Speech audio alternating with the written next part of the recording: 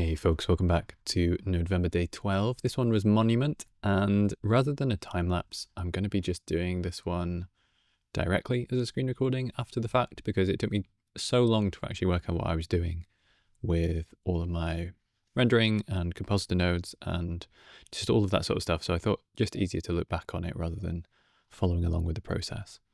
So this is the final result, and I was really trying to get something that looked really sketchy.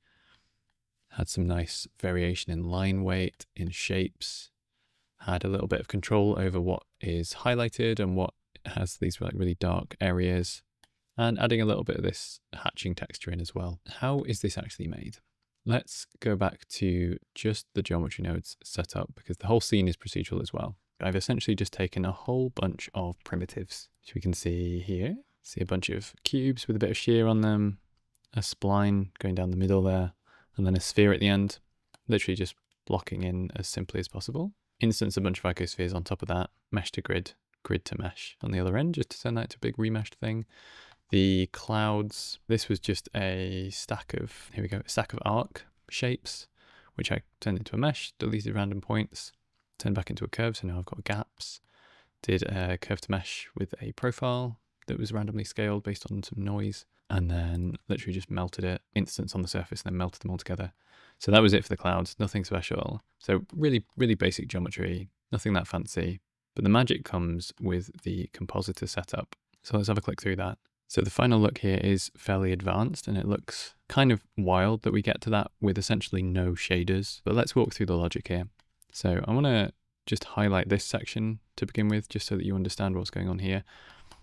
I have my distance into the scene, which I've denoised and then normalized. So I'm getting like a 0 to 1 value depth-wise into the scene. And I have added a bit of deformation onto here. And this deform group is essentially just adding some Voronoi to the surface. So if we tab into here, so this is the, it's going to be a bit difficult to see without the normalize. But essentially, so we're just scaling the image based on some Voronoi texture.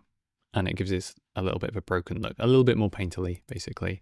I'm not sure it has much of an impact on the scene, but just so you know what's happening, that is what's going on in the deform group. And I made it into a group because I'm using it in a bunch of different places, just so that our base image is always affected exactly the same way. So I've got my distance gradient, and I'm using a map range here just to basically isolate the front and the rear, because in the final composition, I wanted this zone, which we can see in the foreground, the black, to be rendered slightly differently from the stuff at the back. So you can see that I've got these mixed nodes, just swapping a few different values in between them. So that's all that is doing. It looks a bit complicated, and we've got all these additional noodles, but all this is doing is changing the values between the front and the back sections. So most of the effect, most of the look is happening in this lower frame here.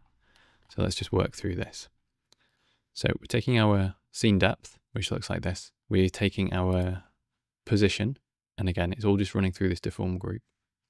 So this is essentially the world space position of each of the rendered surface points.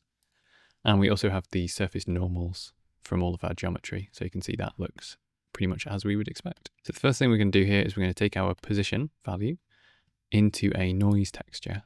And that looks something like this. Now, there is an additional bit of logic here to scale all of this based on the depth into the scene.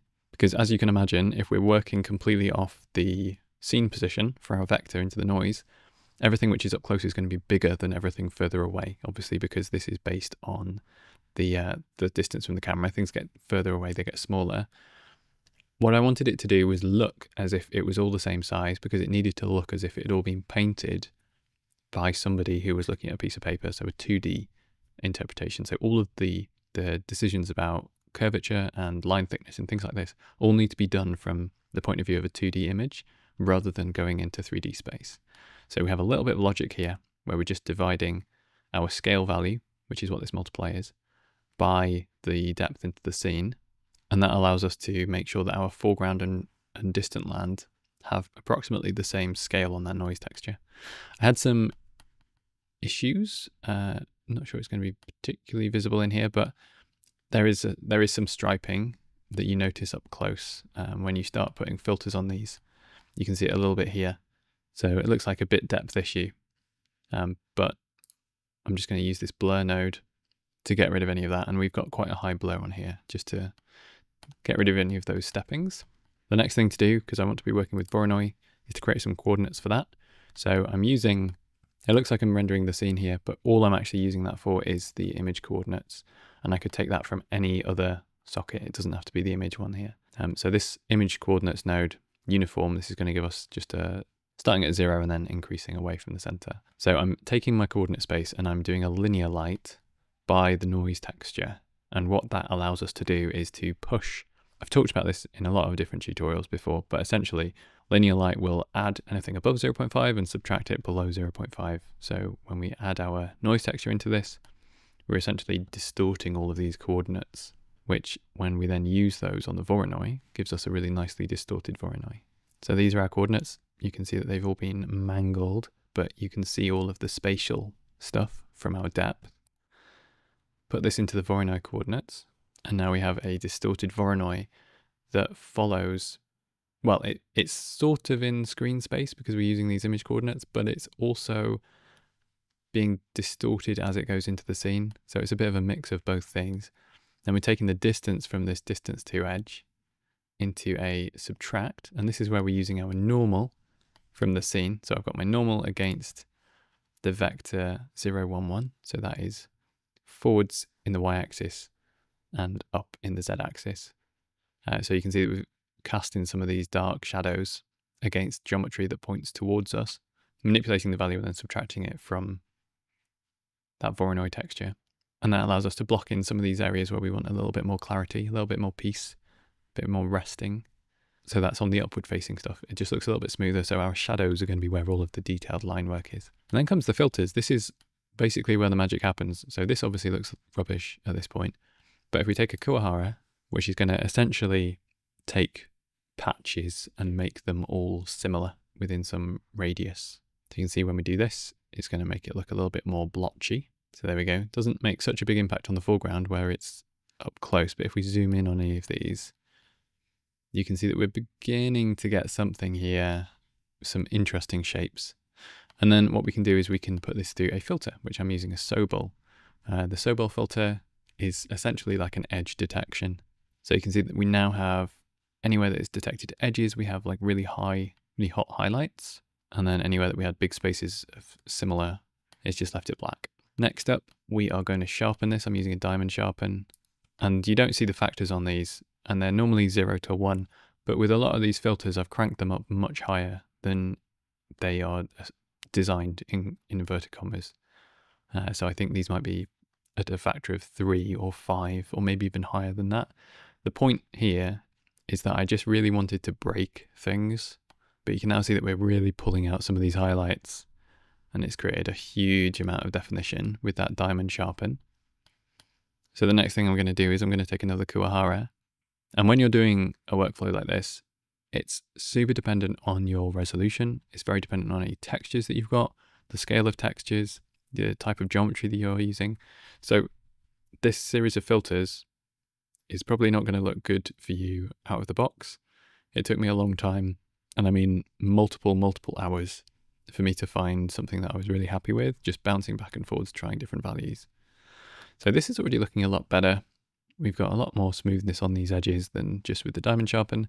It's blown out some of the ones which were just a bit small, and we're starting to get some really interesting shapes happening. So the next thing to do is pass this through a map range, and I'm just using a very small difference in between the from min and the from max to sort of threshold it, but I don't want to threshold it with a greater than, because that would give me a really hard edge, and you don't ever want completely sharp edges because your pixels are going to look really ugly. It's going to take a bit of work for you to then fix that. So you can see in this foreground where we have our threshold set, we're getting completely white sections with some smaller passages in between. And then here where we were using our, do you remember we used our dot product to blow out some of this upward facing surface? You can see it's much less impactful. And then we've got the increased shadow areas up this hill. And you can see in the distance some of the indications of Voronoi as we're sort of coming around here. So it's not completely obliterated all of the original information, but it's just a nice way to follow all of the geometry. The next thing we're going to do here is we're going to add something, but let's have a look at what that something is. So this is going to be our hatching texture. So we're going to take our image coordinates, and we are going to rotate them based on essentially a random value from our Voronoi. And this Voronoi and this Voronoi, they are set up exactly the same. So they have the same scale and the same coordinates. You can think of them as being identical. One is doing the distance to edge output, and the other one is doing the color output. So we just have colored cells that follow the exact same layout as our Voronoi did before. So all of these. So we're just taking the x coordinate, multiplying it by 2 times pi. So now we have just essentially a random 0 to 1 value, multiplied by 2 pi, that's our 360 degrees. So we're doing a random rotation of our coordinate space in all directions. So it will go up to a full rotation. Each of these cells is being rotated differently. We're plugging this into a wave texture. So essentially we have a wave texture which is facing the screen because it's in screen space coordinates, and it's just pointing in different directions based on where it lands. But you can see that all of these lines are essentially the same spacing between each other. They're no different just because they're further into the scene or anything like that. And this is another important illusion from imagining that this is being drawn by somebody on a piece of paper. So we're taking all these lines, we're going to take another one of our random values as a mask. So now we're going to get rid of some of the cells because we don't want hatching everywhere. We just want it on some parts. Doesn't really matter which ones in our case. So now we've masked this out to just being in the foreground. And again, this is taking values in from further up that section that I was talking about before. So distance based, doing a smooth minimum against our distance to edge. And then we're just manipulating these values with another map range just to give that extra control. There we go. That's looking a bit sharper. This is what we are adding to the rest of our line work like this. So it's all starting to come together now. We're going to anti-alias it.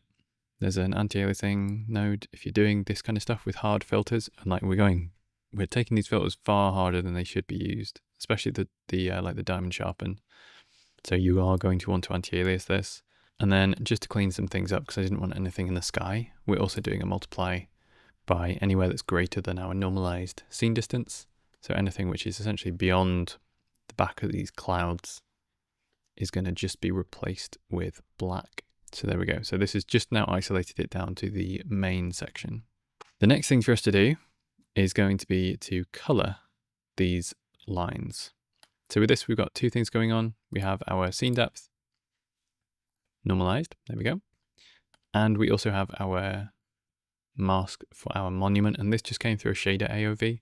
So I'm taking my depth, normalizing it, setting a map range so I can get rid of those clouds, and then deforming it just to make sure that everything follows the same layout. You can see it's shrunk some of that down. It's blurred some of it. It's very simple, and probably not very important for this setup. And then what I also did was I took that monument mask and I expanded it, and then just used it to mix in a little bit of the same color that we're using for the background. Essentially this monument, the way that all of the lines have happened between the Sobol and the diamond sharpening, as well as the Kuwahara, everything's kind of drifted. It's not exactly where the geometry was.